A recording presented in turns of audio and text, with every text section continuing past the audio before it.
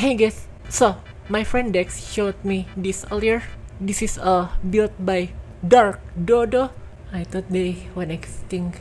So anyway, this is a very simple trick using the new thruster with the heat fan. So you know, when your ship is thrusting, you can see that the heat fan glows behind the thruster, and you can make it, you know, whatever color that you want, like blue for example. That looks more like pink actually. Here's my heat fan settings, by the way. So you know, that's pretty cool. But I also came up with another similar design trick here. So instead of using a heat fan, I use an inset LCD panel with an event controller, so that when I thrust the ship, well, you guys can see there, that's a lot more, you know, vibrant compared to the heat fan. And when the ship stops moving,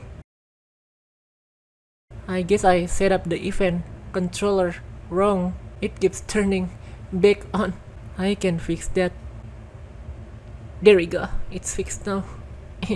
So basically, I use the event controller to detect the thrust level from the thrusters, and whenever the thrust level exceeds a certain point, then the LCD panel will turn on, and when the thrust level go below that point, then the LCD panel will turn off.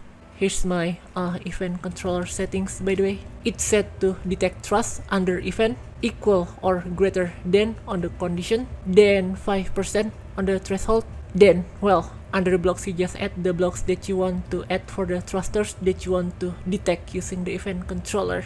But yeah, obviously it's kind of expensive on PC, but you know, that's something that's possible to do now with the new atmospheric thruster and the inset LCD panel.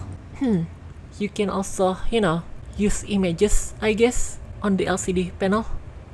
There you go. What about script? Artificial horizon? Well, I mean, I don't think that's gonna be useful, but you know, that's pretty cool. So, that's how you can get, you know, these cool thruster effects using the new atmospheric thruster and the inset LCD panel or heat fan on Space Engineers.